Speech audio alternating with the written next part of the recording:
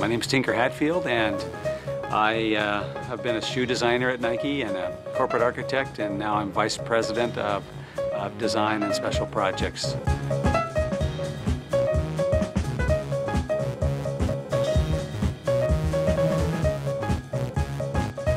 I was originally hired at Nike in 1981 as the corporate architect, and so my first 4.5 years at Nike were spent mostly designing office spaces and showrooms and stores, and I was convinced that architecture was the profession for me because it is probably one of the best examples of the combination of kind of art and science and sort of, I think, cultural experience. When I was asked to start designing shoes, and it was actually a request by someone here at Nike, I jumped at the chance because I realized for the environment I was in and for the future that designing shoes was where the real action was.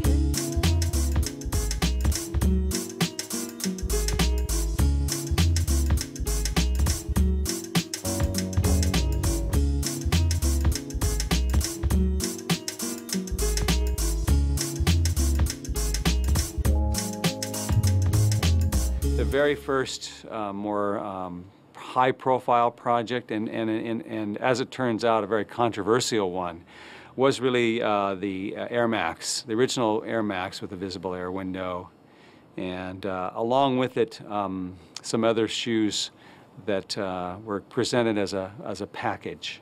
As I often say, when you sit down to design something, it can be anything. It can be a car, a toaster, a house, a tall building, or a shoe.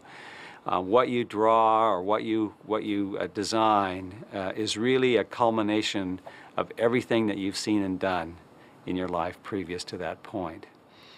And I had been to Paris. I had been to a lot of us at Nike have traveled extensively to try and be inspired, to understand people from all over the world in different cities, different cultures, different regions. I had known about this very interesting, very innovative, and very controversial building called the Georges Pompidou Center.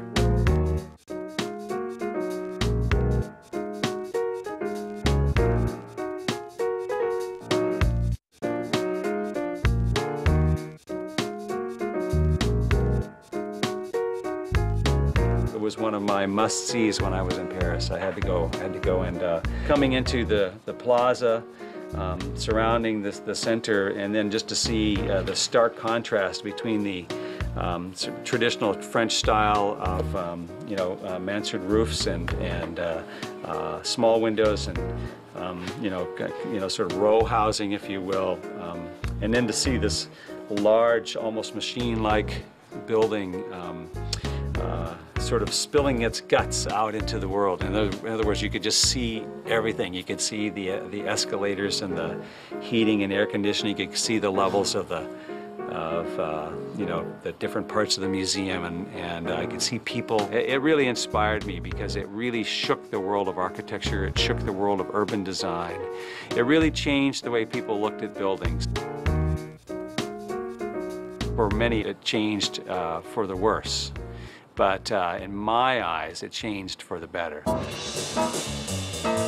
I don't know if I was thinking, well, now I'm going to go design a shoe based off of this. I don't think I was thinking that way. I just remember being really super influenced by it and having my architectural senses sort of turned upside down.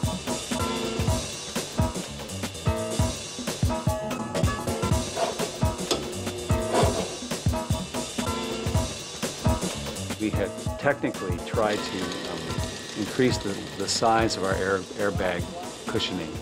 So the encapsulated airbags that we were using for, especially in the heel cushioning, were a little bit smaller. They were encased inside all of this polyurethane, and you couldn't see it. And really, most people didn't understand what air was. We have finally designed a bag that puts the largest amount of air into the shoes for cushioning But we've also widened the bag so that we're not sacrificing stability at all. Well, that's great, but how are we going to fit an air sole this wide into our midsoles?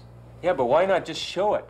You know, it's not a bad idea to let people actually see what an airbag looks like. As a matter of fact, I've got a drawing here that actually shows what a shoe could look like with a visible window in the heel.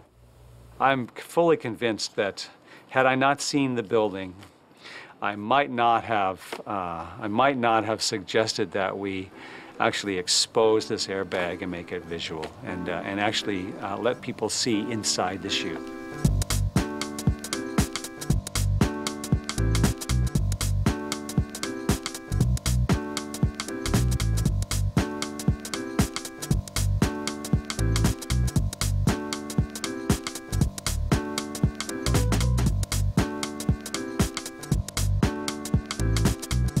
When you do something different, you have to have a pretty thick skin. People are going to take shots at you. They're going to criticize what they don't understand. And I just remember people being very upset about it, and the head of marketing for running was not in favor of that shoe, and just couldn't see how that we could sell a shoe that had a hole in the side of it that you know, people thought it was going to be too vulnerable, and the airbags would be punctured, and that it just didn't look like a normal running shoe.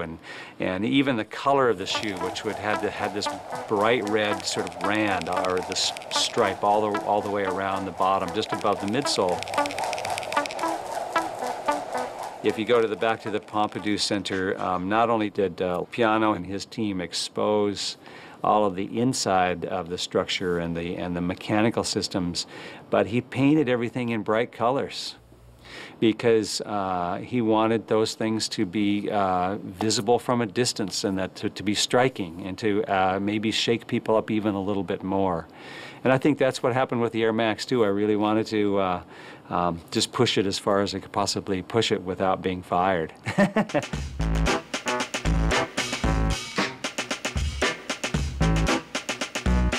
I believe that that entire air pack of shoes, including the Air Max, was probably pretty pivotal in changing around Nike's sort of direction.